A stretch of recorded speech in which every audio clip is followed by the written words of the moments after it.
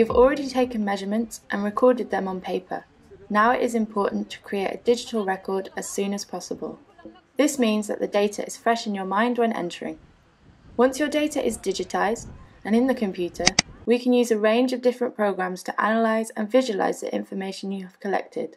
The digital record is also easy to share and will be a backup for the information in the books. Blue Ventures has developed a double entry and checking system which is simple to use but makes sure that human error and typos are minimized. This means that you can be sure that the data you have on the computer is the same as that in your book.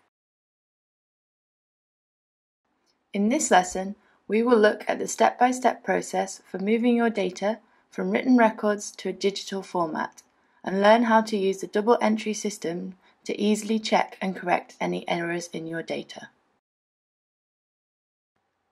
First, you will need to download and open your customized data entry or input Excel file.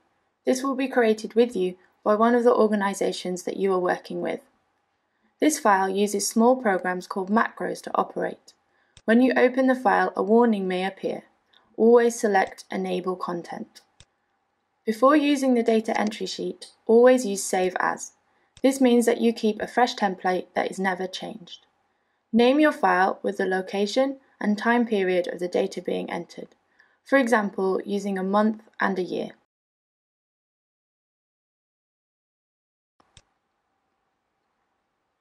The data entry sheet has 6 different tabs. These are the Start, Input 1, Data 1, Input 2, Data 2, Data 3, and Lists or Reference. It is best practice to hide the tabs that you're not working with, to avoid changing the wrong thing. To hide a tab, right-click on it and select Hide. To unhide a tab, right-click on any tab in the window and select Unhide. You can then choose the tab you want to unhide from the given list. For entry 1, we will hide all of the tabs except for Input 1 and Data 1.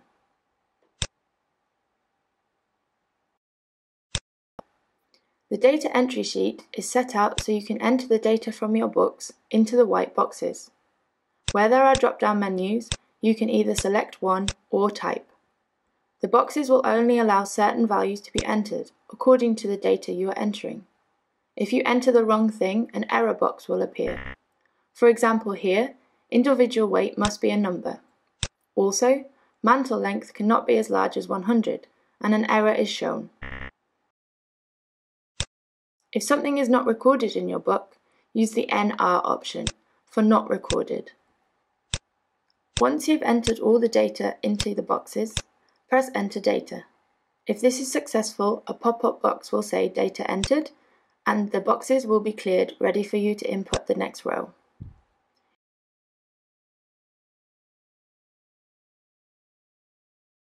If we go to Data 1, we can see that the information from the boxes has been copied into this data sheet.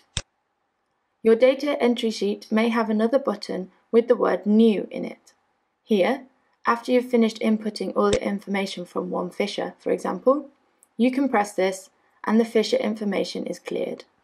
Boxes where the information remains the same for many entries are not cleared. This means you do not have to type them in every time, but only when they change.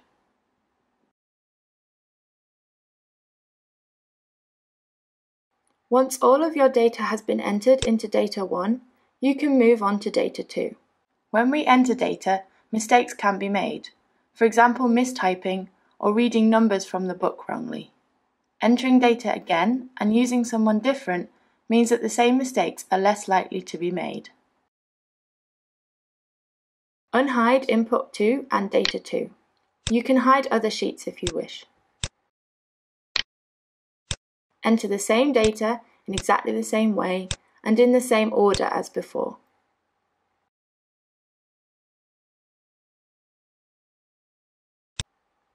Once you have completed all the entry into Data 1 and Data 2, it's time for checking. The sheet will compare Data 1 and Data 2 and highlight any differences. Unhide the Start tab and the Data 3 tab, as well as Data 1 and Data 2.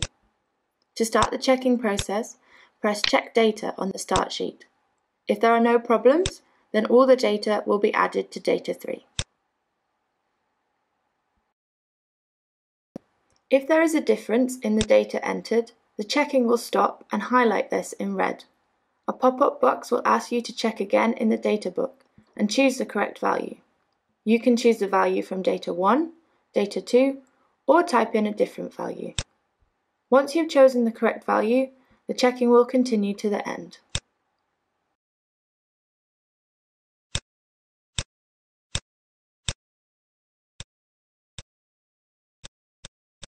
If you have a missing or duplicated row, you will notice because you will see many errors and in several rows next to each other. If this happens, you should pause the macro. You can find the error in the Data 1 or Data 2 tab and correct it manually. To be able to edit, you will have to right-click on the tab, select Unprotect, and use the password that you have been given. If you do not have this password, speak to your manager or technician for help in correcting the mistake. Once the error has been corrected manually, select a row number on the start screen that is a few above the correction and press Continue Checking.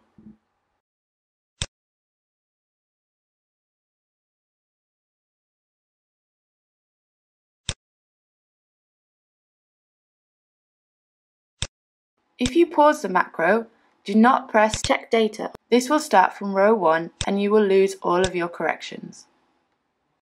Once you have finished checking, it's time to save the data. Rename the Data 3 tab.